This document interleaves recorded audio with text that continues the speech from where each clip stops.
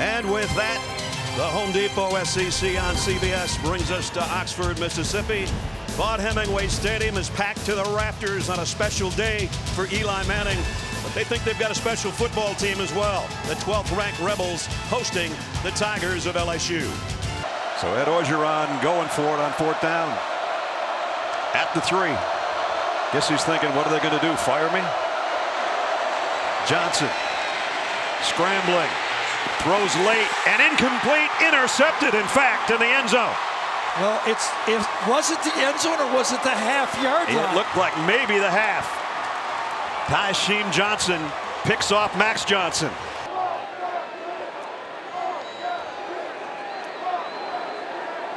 Caden Costa to try to put Ole Miss on the board. Got it right down the pipe. Perfect. Who's been pretty much corralled today so far as his passing statistics. This is a handoff and now a reverse. Drummond's going to throw it back to Corral, and he's got it at midfield and out of bounds. So a little dipsy-do there from Lane Kiffin. 2nd and goal. Play fake, throw, touchdown, Ole Miss. Casey Kelly, the tight end.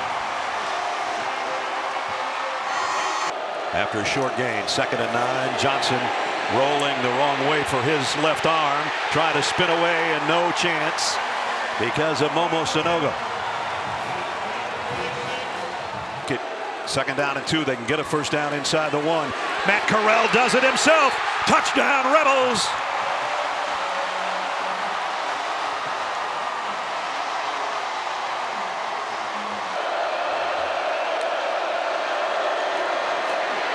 Johnson in trouble. Campbell closing and knocking him out of bounds with the football as well. It was another one of those spy techniques. They brought 4. They brought 1 inside linebacker. At the 5. Parrish still driving. Still going. It's a touchdown.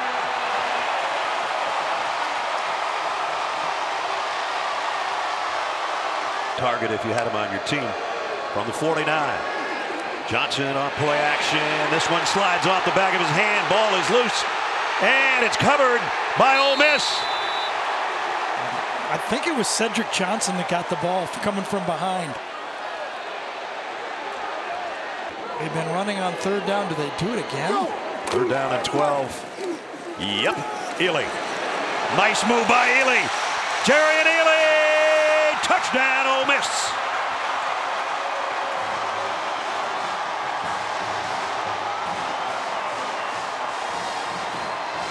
Third and 7. Johnson.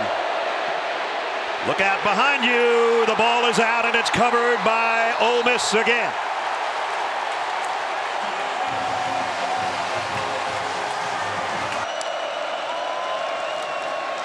Extra man coming, and it's going to get to Nussmeier. They drop him on the sack back at the 30-yard line. Tavius Robinson is the guy that'll get credit for it, but he had some help from his friends.